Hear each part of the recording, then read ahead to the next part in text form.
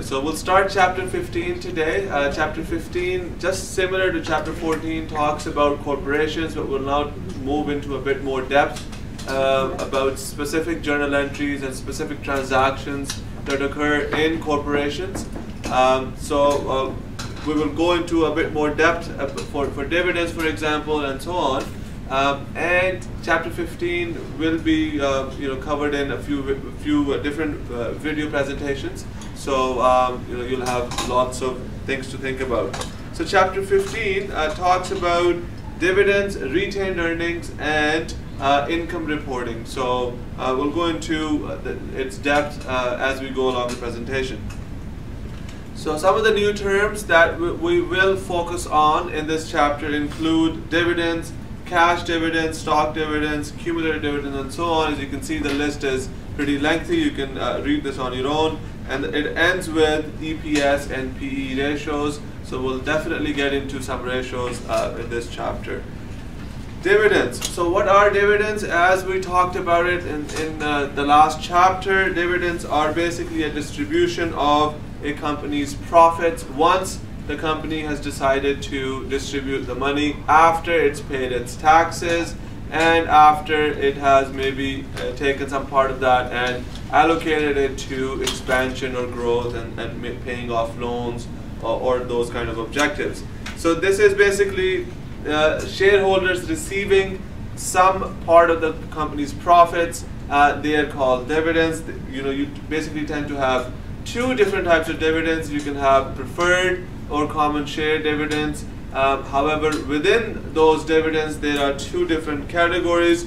They can be in the form of cash or shares, for common shares only. Preferred shareholders do not get preferred share dividends.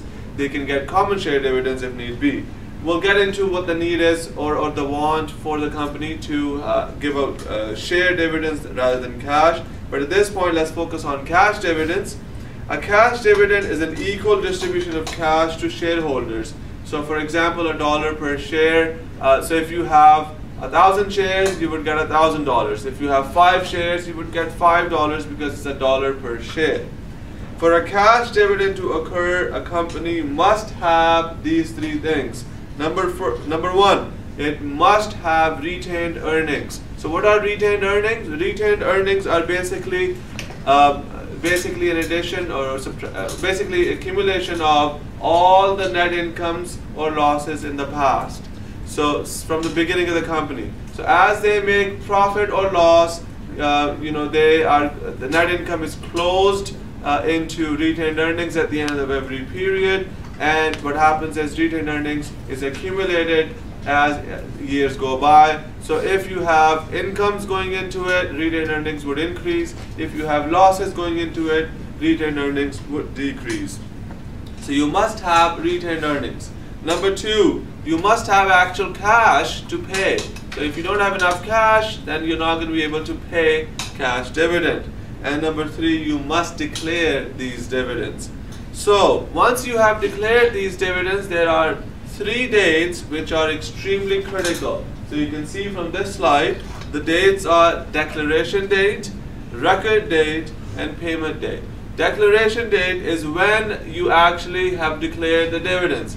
As soon as you've declared the dividends, it has become a liability because you will now be expected to pay it out to all the shareholders.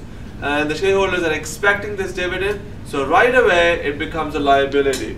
So what you do is you debit retained earnings because you must have retained earnings to pay dividends, so you have to take it out of retained earnings, and you credit dividends payable.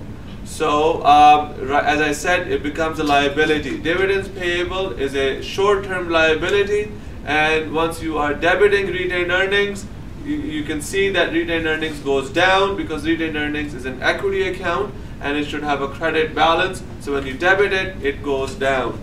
And this is on the date of the declaration. So once you declare that the dividends will occur, you must create this journal entry. Then there's the record date. Record date simply implies that whoever owns shares on this date will actually get the dividends. So let's say you declare dividends on the 10th of May. that becomes your declaration date, and you say that on the 20th of May, whoever owns the shares will receive those dividends. The 20th of May becomes your record date. That is, basically that gives you a few days to make sure that you know who the people are who will receive these dividends. And then there's the actual payment date. Payment date is usually a couple of days after the record date, maybe 23rd, 24th. This is when you actually receive the money. So the checks are mailed or the money is transferred to your bank account. And then there is a journal entry, of course, on the payment date. There is no entry on the record date because that is simply to explain who will receive those dividends.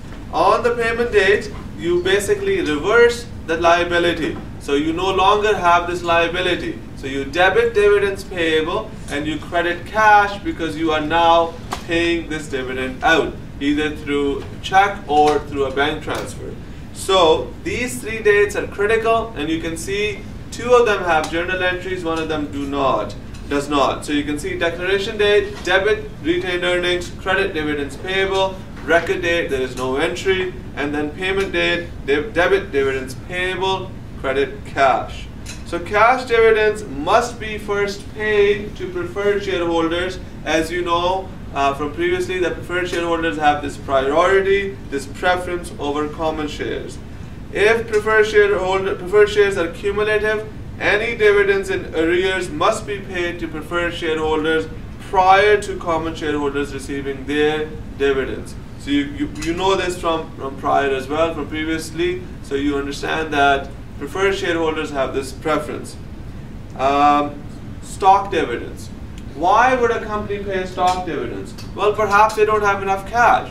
So what happens is, if they don't have enough cash, because remember cash is a requirement for you to pay the cash dividend out, then you pay stock dividends. Stock dividends are basically in the form of shares. So what you're doing is you're telling the shareholders that, listen, we would like to pay you dividends, we would like to give you a part of the profit, however we do not have enough cash, so what we're going to do is we're going to give you some more shares. So in this case, stock dividends result in a decrease in retained earnings because you still have to take it out of retained earnings, but it increases common shares, the actual value of the common shares that are being put to use. So in the end, total shareholders' equity remains the same, and book value per share changes and it goes down. So you can see from this slide, you can see that it also has 3 dates: declaration, record, and payment. However, the journal entry is a bit different. You are debiting retained earnings because you must take it out of retained earnings, but you're crediting stock dividends payable.